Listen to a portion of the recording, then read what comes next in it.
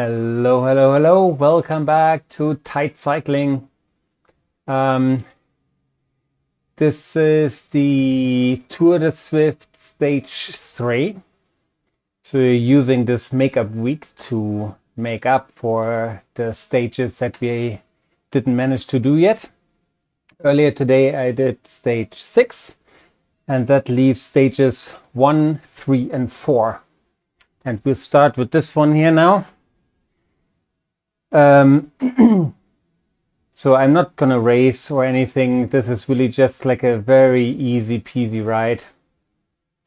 We might do the next one, use that to do something a little bit more spicy, but I have no interest in racing here.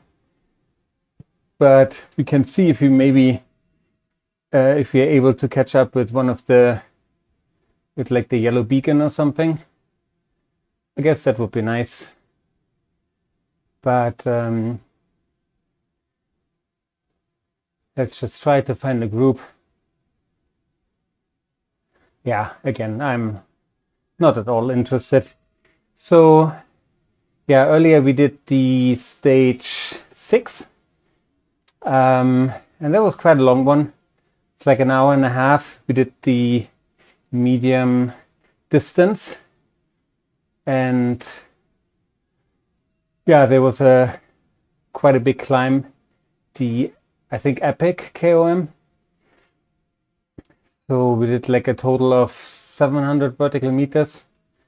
In the end, it was actually a little bit more than that, but anyways, so this one here is stage number 3, and we are, I want to say, I didn't even pay attention, but I think we are in France on the Champs-Elysees.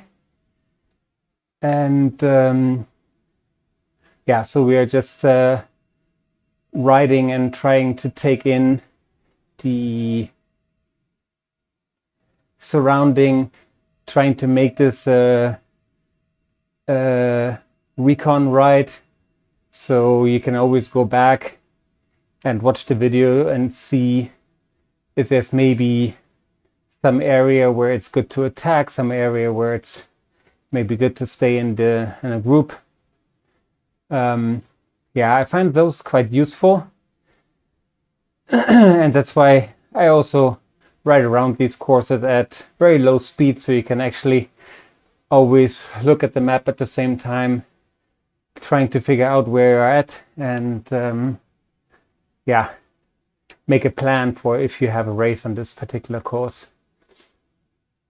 Yeah, I think so too. Somebody was just writing that he thinks that I think they mean Cavendish, knows this quite well, because I think he won this, I don't know how many times, and raced it how many times. So he's probably quite familiar with this. And maybe he will even break the record next year if he gets if he's going to be at the tour. Anyhow, so this is quite a long lead in here. I want to say more than a quarter of the ride is lead in, but again, does not really matter to us. We're just easy peasy going around the course here, barely pushing any power into the pedals. The earlier ride we did about 1.7 watts per kilo, with a little effort towards the end, because there was someone who overtook me on the, like, I don't know, with a kilometer and a half or so to go on the KOM. And I think he had then like some 30 seconds or so on me, and then I decided to try to catch up with him. I did before the finish banner. Not that it mattered, but it was still fun. Anyhow, so now this one is just to shake our legs. we will also do the next one, which is stage 4. Let me just check where exactly stage 4 is going to be held. So yeah, it's perfect because we have half an hour, and that's why I'm also not really threatening anything. As long as we go at 20k an hour or above, we'll be able to make those 10 kilometers here in half an hour, and then we can go over to London. And in London, yeah, we'll probably do the London loop, which is 15k long and 235 meters vertical. We could probably go for the Greatest London Loop reverse. Yeah, maybe we should do that. I'm actually not quite sure if which routes are already unlocked, which is a little bit stupid, but yeah, maybe if I have enough time, I'll go and check real quick for the badges. Because if we haven't unlocked the Greatest London Loop reverse, then it would definitely make sense to do that one instead, and to also unlock the route badge with the associated XP points, which I really do want, because I want the bike. Well, that has nothing to do with that, but I do also want the bike that the guy next to me has, but that you don't get with XP points, that you only get with riding, being in the Everest challenge and continuing after finishing the Everest challenge, and go all the way up to 50,000 vertical meters, and then you unlock the Tron bike. But back to the XP points, those come in handy, yeah, just to level up, get more equipment, get better equipment, faster wheels, faster frames, lighter wheels. Also, you unlock certain kits, and there's only one that I'm interested in, and those are the fire socks. Unfortunately, those are only unlocked at level 50, and you can tell that I'm level 29 at the moment, and yeah, it's from level 29 to level 50 is the equivalent of 17,500 kilometers. And the goal for this year was actually to do 15,000, at least 15,000. But I hope that there's a chance to do more than that, and that all the routes that we will hopefully unlock along the way will get us to, yeah, the equivalent of 17,500 kilometers, and hopefully then we'll be able to go to level 50 and have them fire socks. That would just be awesome. I always yeah, can barely focus on a sprint if somebody next to me or so is having those fire socks on. It just looks so damn cool, and I want that. So anyways, yeah, really easy peasy here. Going along downtown Paris. Looks like we are going towards the Arc de Triomphe there in the far distance, and yeah, and then probably then we'll make a U-turn. You see the front group on the other side. Yeah, they'd certainly take this as a race, because they are, almost done.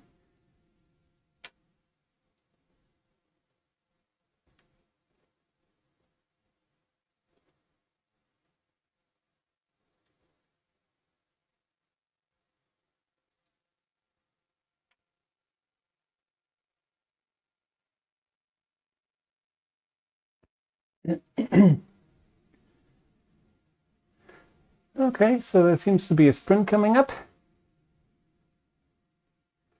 which means that I can certainly use the power up. But the sprint says that it's actually flat. It says 0%. So it must be when we get over this little kicker here. It must start only there. So this is the time when I will then use the drafting boost. Oh, sorry. Yeah, use the drafting boost and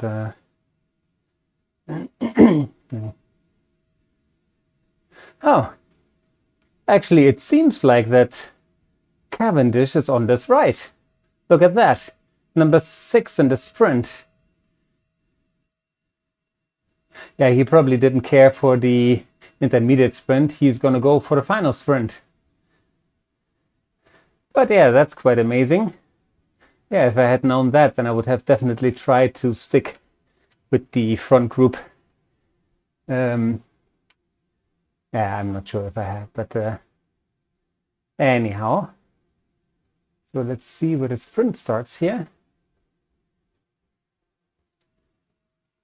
Oh, I think there I see the green light flickering.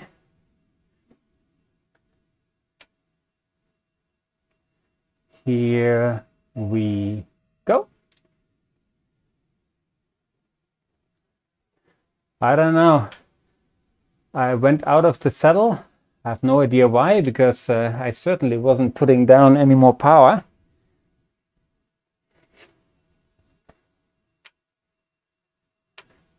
Okay, let's just go back to the map so that I can just before the finish line here can use the power up and then get a new one.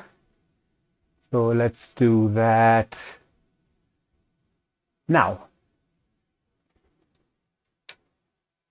And so you see the small little circle there where the new one is coming through, and we are getting the, well, it seems like a small bonus. So let's see, it's probably 10 points, 10 XP points. But again, we take all the XP points we can get. Yeah, 10. So sometimes you're lucky and you get the big one, which is 250.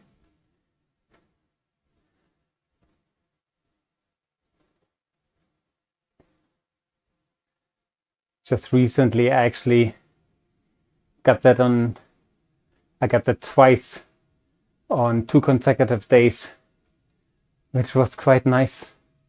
That certainly helped me getting to level 29. Although I also did, I think, 330 kilometers last week,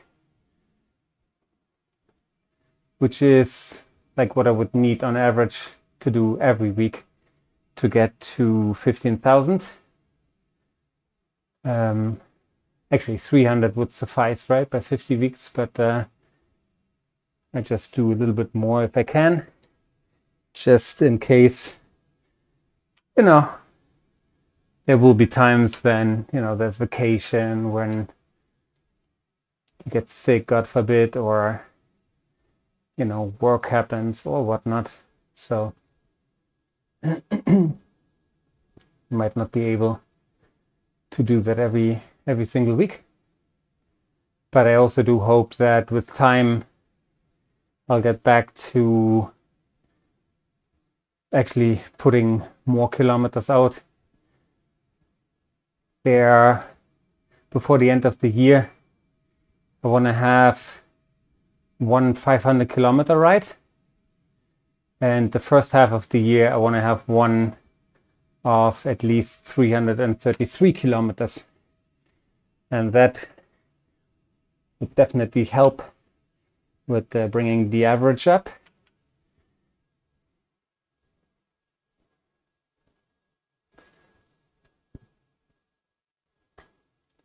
So only 4 kilometers to go. Now I'm pretty sure the front group is already through the finish line. So at the moment At the moment I of course don't know who won, but of course my money would be on Cavendish. I'm actually not sure if you can just type in your name as you want. Maybe it's not the real one, but let's see what the closer we get to the finish line, it should then show the best times, and yeah, then my money would obviously be on Cavendish, as long as it is really the real Mark Cavendish.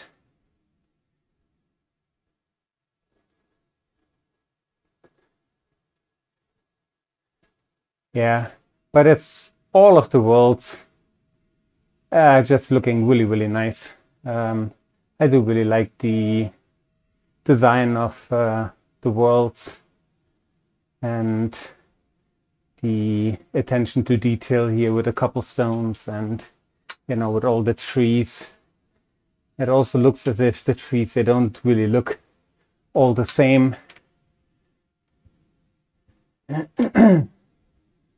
So quite a lot of work that goes into those worlds.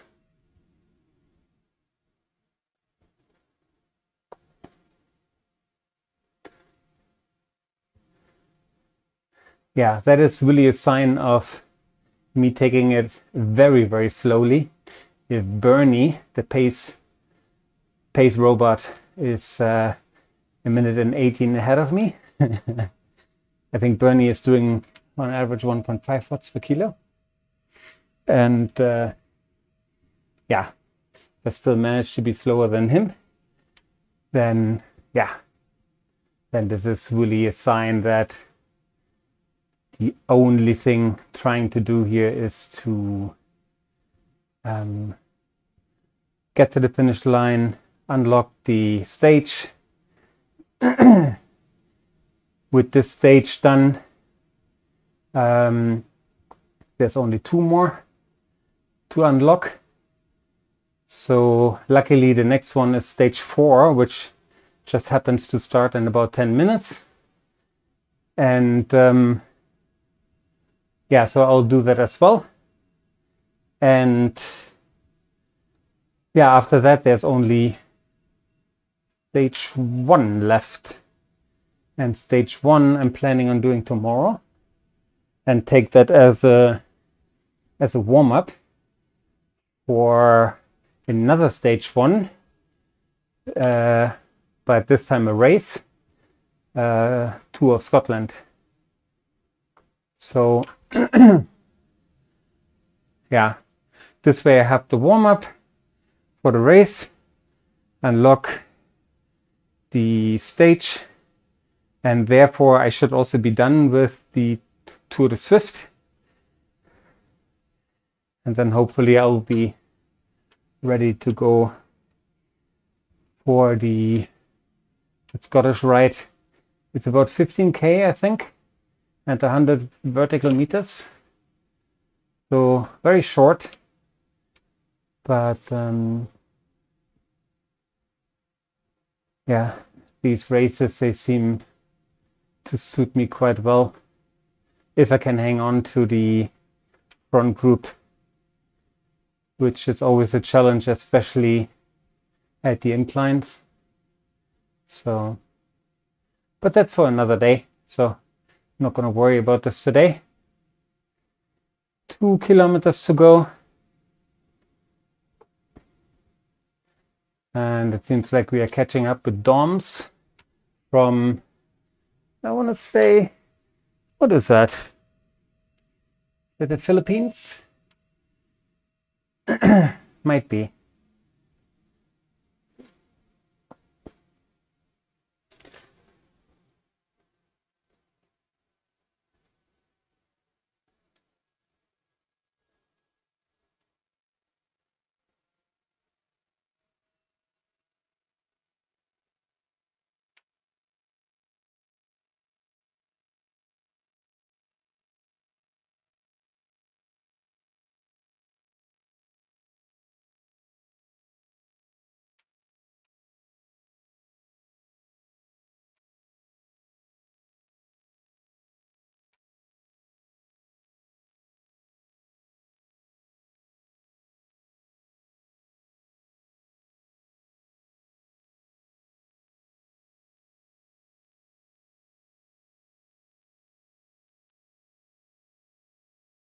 Yeah,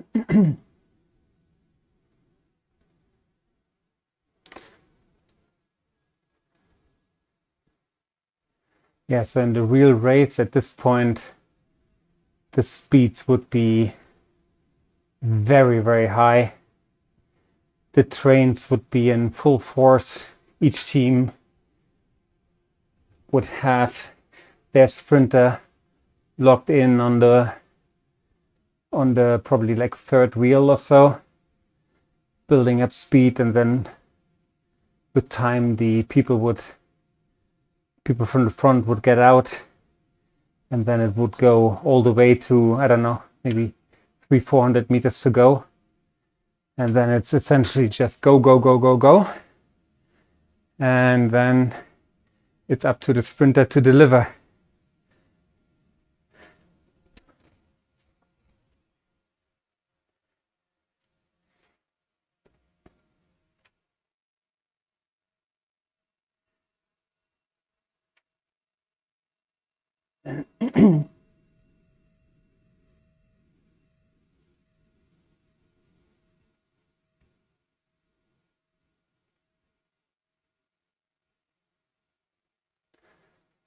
All right, and somebody's just standing here on the road. Maybe didn't want to finish.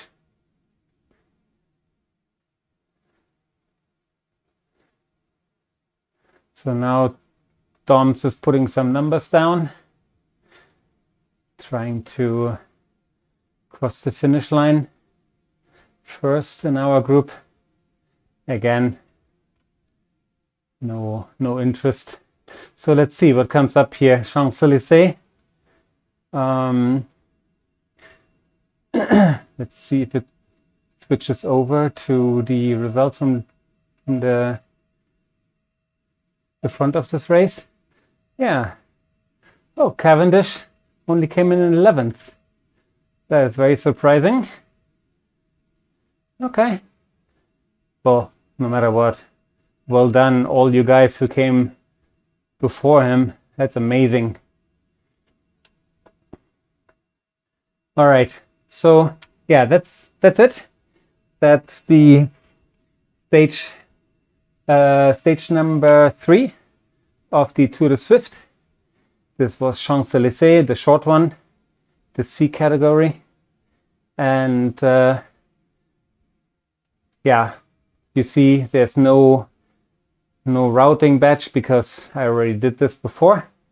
But anyhow, so that is it. Stay here. So I just want to say thanks for watching. Thanks for tuning in. Hope to see you in the next one. Don't forget, ride hard, have fun, tight. And yeah, hope this gives you something. Leave a comment, subscribe, and I'll see you in the next one. Okay, take care for now, and tight cycling out. Bye bye.